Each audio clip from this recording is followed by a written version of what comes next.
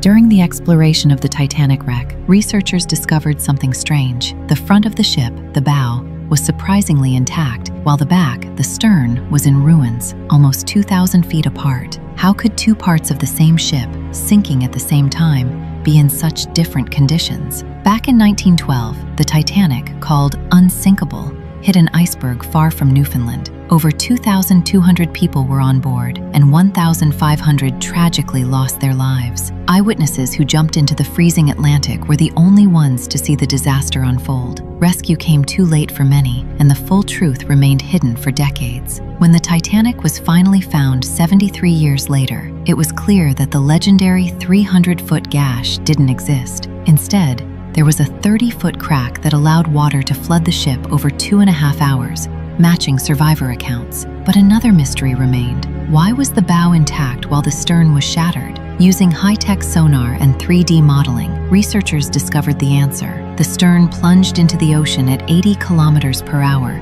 spinning violently, smashing its decks. The bow, designed to cut through water, slid gracefully beneath the waves, almost untouched. And what about the ship breaking into two pieces? The 3D scans revealed the stern broke under the weight of the sinking bow, above water, then tumbled 2,000 feet away, scattering debris across 3.2 square kilometers. Bacteria accelerate the decay, and experts warn that soon, the ship will lose its shape forever. The Titanic's secrets are slowly unraveling, but its mysteries and its tragic story will live on. We hope you found this Einstein video informative and will like and share it. Thank you very much for your kind comments. We will meet again in the next great video.